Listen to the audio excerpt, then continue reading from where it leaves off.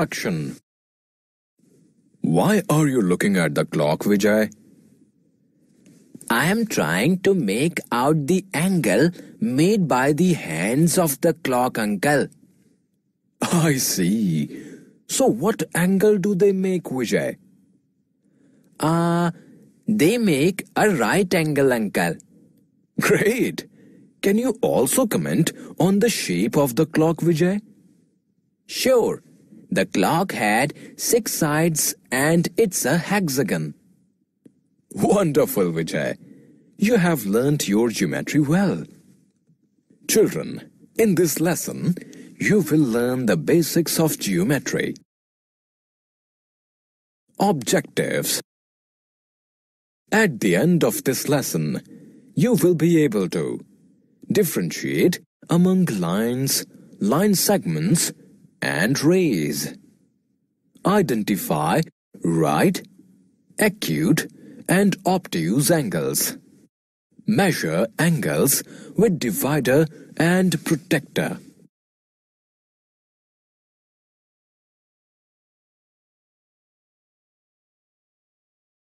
Line segments, lines, and rays. Rahul perfects his aim by throwing darts at the dartboard. Here is one such dart. Let us remove it. What do we observe? The dart has left a mark on the dartboard. The mark is called a point. A point has no dimensions. It has no length, breadth, or height. Let us remove another dart to reveal another point. We name the 2 points A and B. We now join the 2 points. We get the line segment AB. A line segment has a definite length. It has 2 endpoints. Can we draw another line segment between 2 points A and B? No. Only one line segment can be drawn between any 2 given points. Look at this thin strip of rubber. Let us nail it to the wall and name the point C. The other end of the rubber is free. Let us stretch it.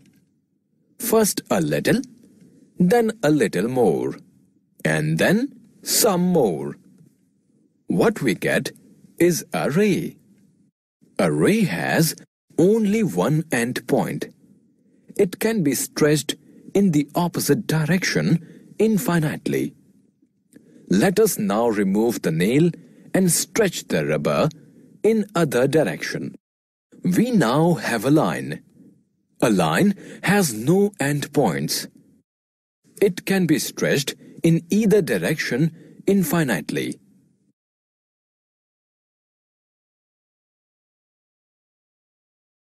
Polygons.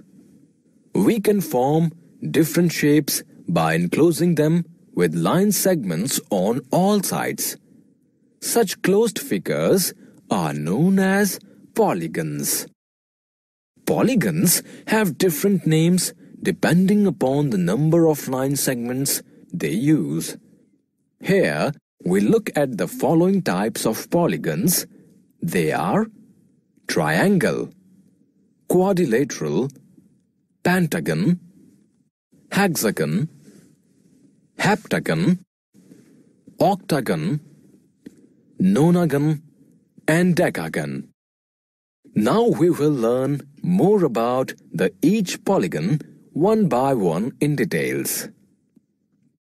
We take 3 pieces of plastic and join them to form a towel hanger. We have created a triangle. A triangle is a polygon made up of 3 line segments. It is the smallest polygon possible. We use 4 pieces of carved wood to create a photo frame. We have created a rectangular photo frame. A rectangle is a 4-sided polygon. It is made up of 4 line segments. Look at this image. It has 5 sides. A 5-sided polygon is called a pentagon. Here is a clock. Let us provide its borders. We have a border of 6 line segments for the clock. A hexagon is a polygon made up of 6 line segments. Let us create a wall hanging using 7 straws. The rainbow wall hanging with 7 line segments is ready. A 7-sided polygon is called a heptagon. This is the image of the ceiling of a chapel in Germany. It has 8 sides. An octagon is an 8-sided polygon. Look at this image. It is the Bahá'í's house of worship. All Bahá'í's house of worship have 9 sides. A nonagon is a polygon made up of 9 line segments. Here is an old $5 coin from Hong Kong. It has 10 sides. A polygon with 10 sides is called a decagon. Self-assessment. Match the items of column A with the items of column B.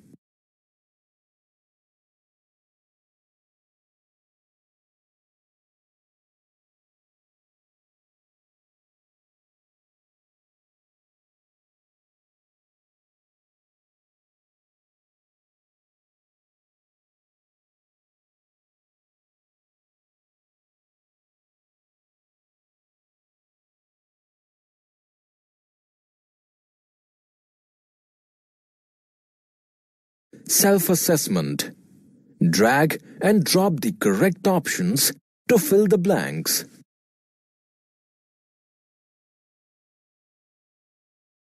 Angles. Any 2 adjacent sides of a polygon form an angle between them. An angle is the space between 2 lines, line segments, or rays that move away from one another from a common point. The measure of an angle is specified in degrees. Let us take a look at 3 types of angles. They are right angle, acute angle, and obtuse angle. Now we will learn them one by one in details. Look at this scene.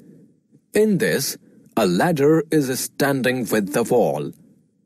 Let us look at 3 angles. First, the angle which the wall makes with the ground. Second, the angle which the ladder makes with the wall. Third, the angle which the ladder makes with the ground. Let us begin with the angle that the wall makes with the ground. The ground acts as the base and the wall as the vertical line. The angle is L-shaped. It is a right angle and its measure is 90 degrees. Now consider the angle that the ladder makes with the wall. We take the wall as the base.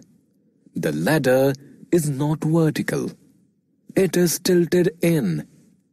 Such an angle is called an acute angle, and its measure is less than 90 degrees. Now let us look at the third angle that the ladder makes with the ground. We take the ground as the base. The ladder is not vertical.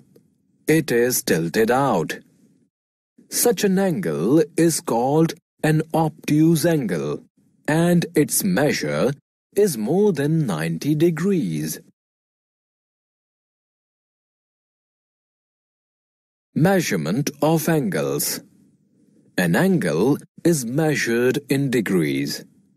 Let us now measure angles with 2 different instruments: a divider and a protractor.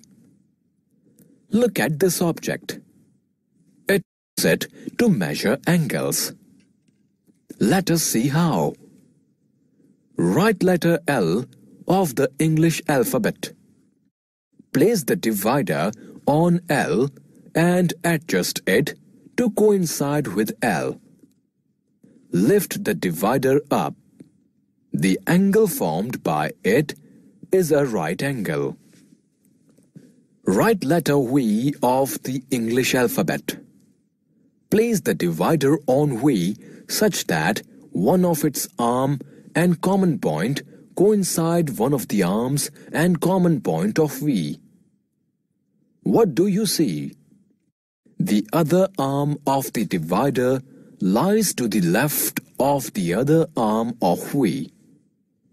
It means that V makes an angle, acute angle, which is smaller than the right angle. Now consider the letter K of the English alphabet.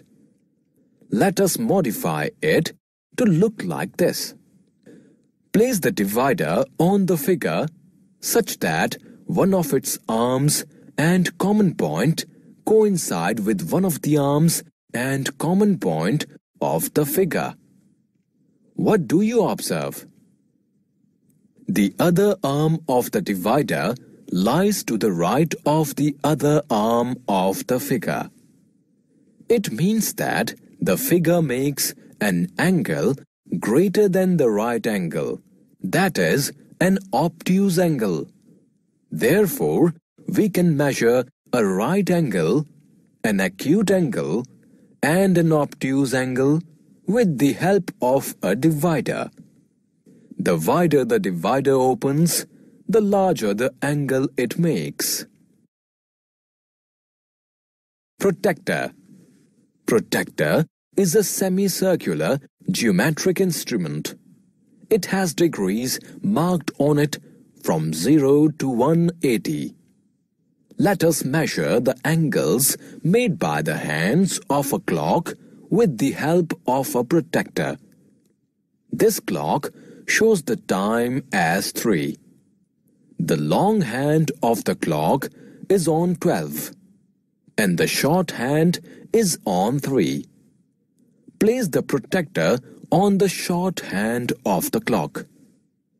The horizontal line at the bottom of the protractor must coincide with it.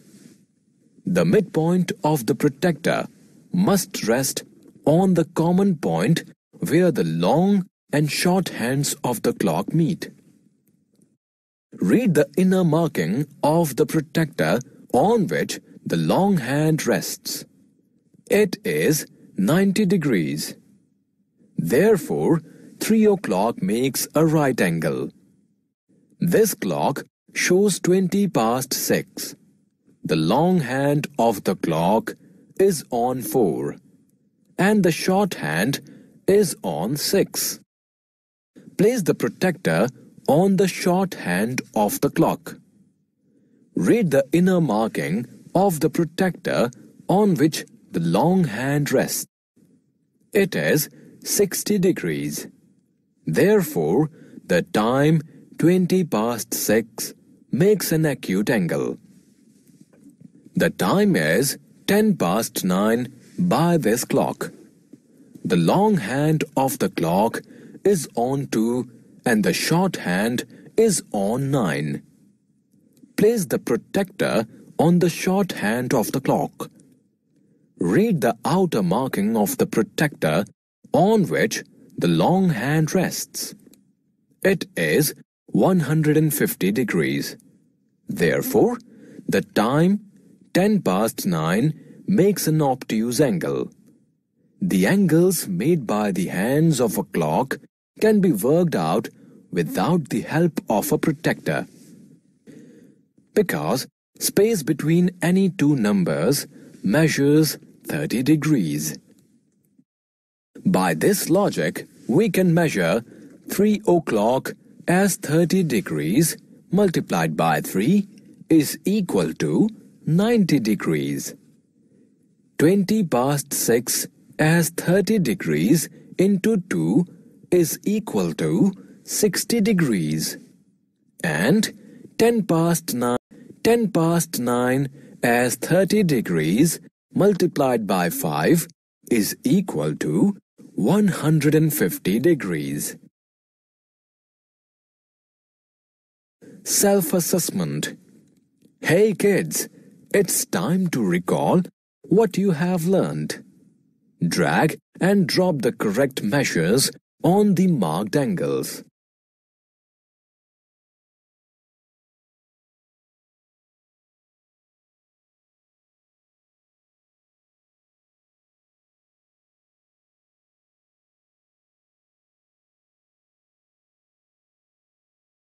Very good.